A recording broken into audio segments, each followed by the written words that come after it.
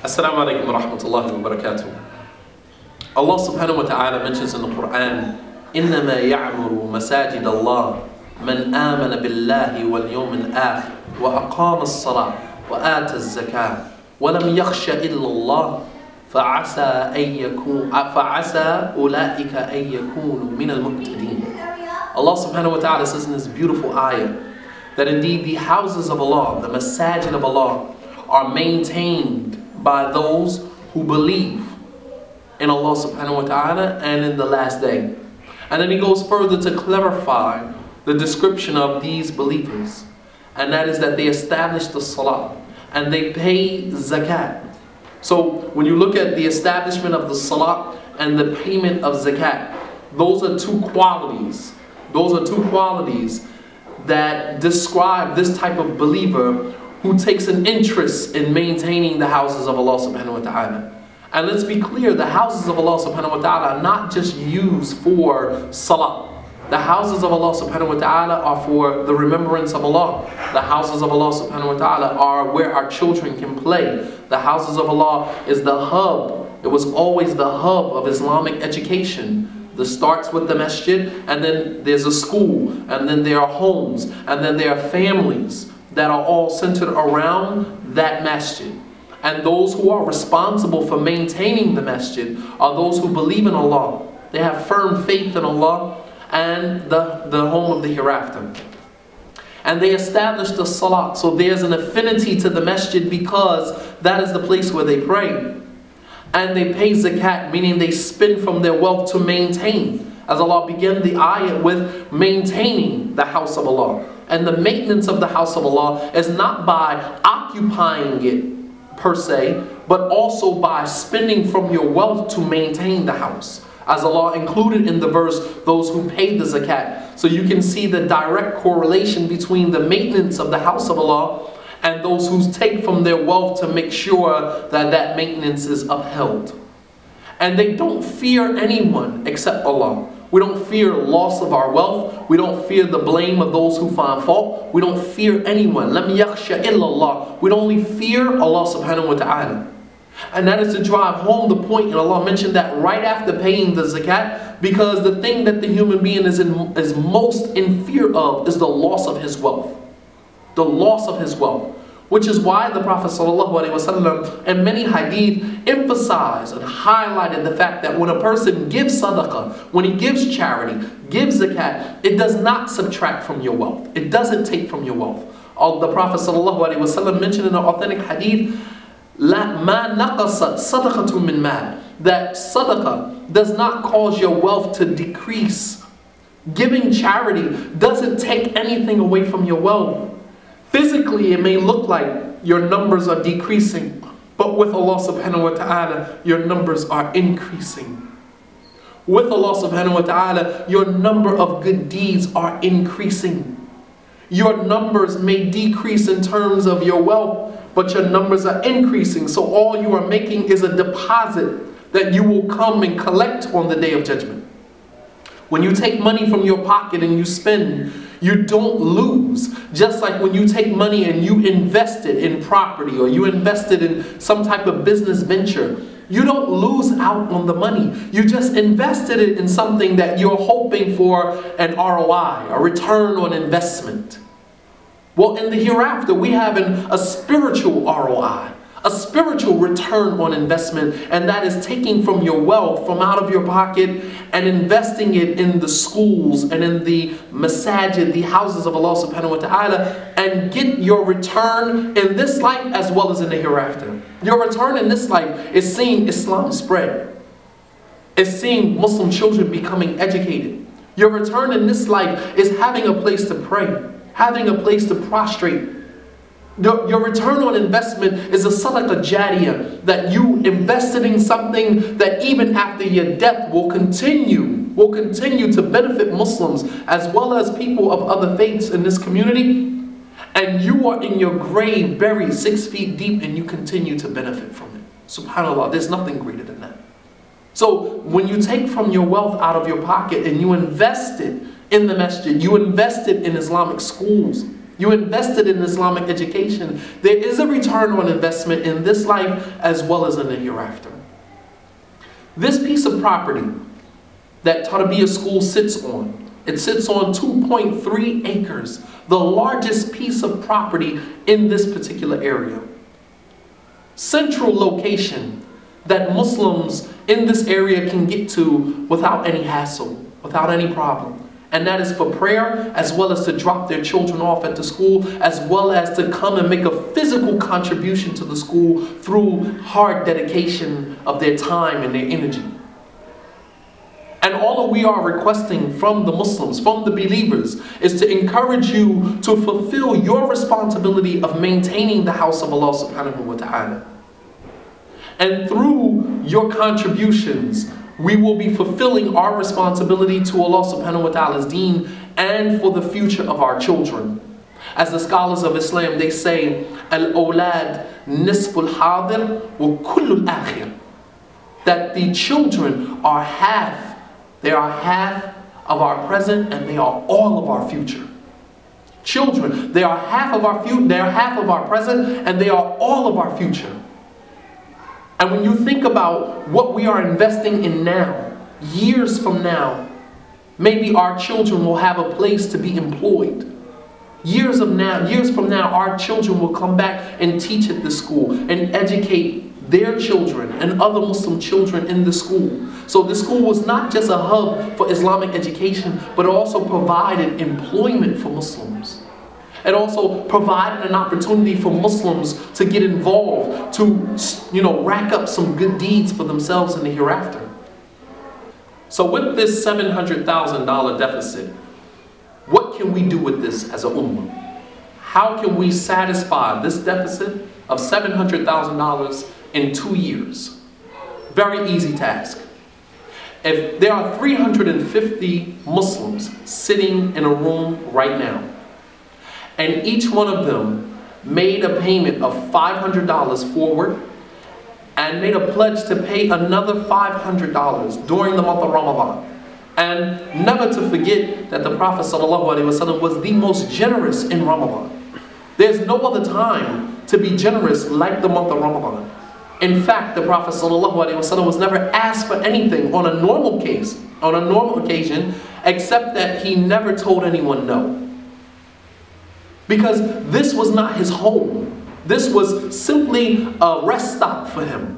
As the Prophet ﷺ instructed us, "Kun fid dunya ka'annaka gharib aw 'abir as-sabil." Be in this world as if you are a traveler or a wayfarer, someone just passing by. Not holding on. Because you think about the wealth that you have right now. If you were to die, Allah forbid, tomorrow, none of that goes with you. None of that goes with you. But when you send it forward, your return on investment will be waiting for you in the hereafter. So if there are 350 Muslims listening to this now, sitting in the room listening to this now, and you all decided to give $500, which is not a lot of money, $500 that you decided to give today, and then to make a pledge for another $500 during the month of Ramadan. And even in the month of Ramadan, you would probably have more. You would probably have more in Ramadan, but all we're asking for is $500. Now, and another $500 in the month of Ramadan.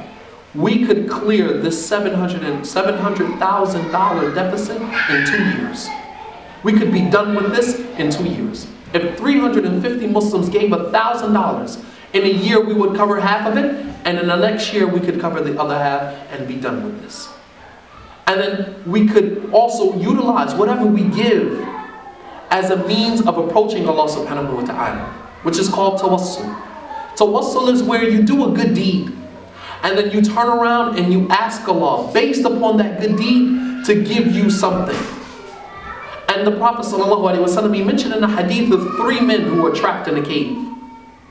And one of them said, I had 2 parents who were elderly. And I used to milk the cow, and I would not even give my children a drink from the milk until my parents drank from it first.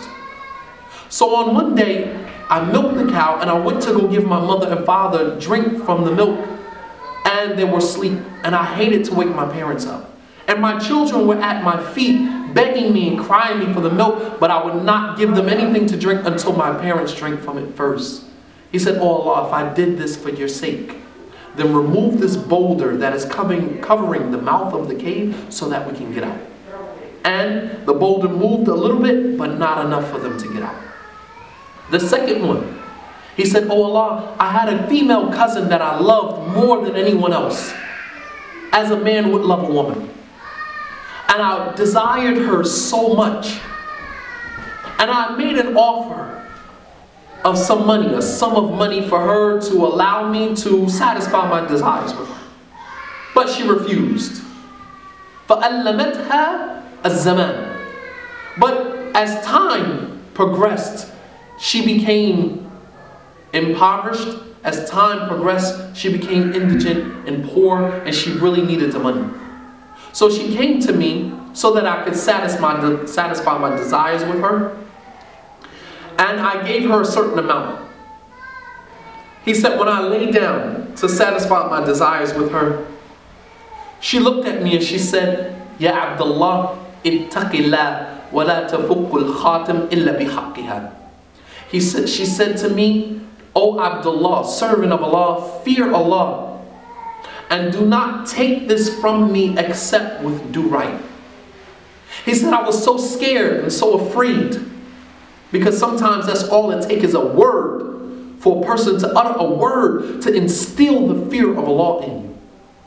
He said, "I was so afraid at her comment that I got up off of her and I allowed her to keep the money and I never asked her for anything." He said, "Oh Allah, if I did this solely for your sake, then remove the boulder so that we can get out." And the last one was a man who hired some people to do a job. And all of them received their wages for their work, with the exception of one man. He left before he got paid. So the man said, "So I took his wealth and I began to develop it.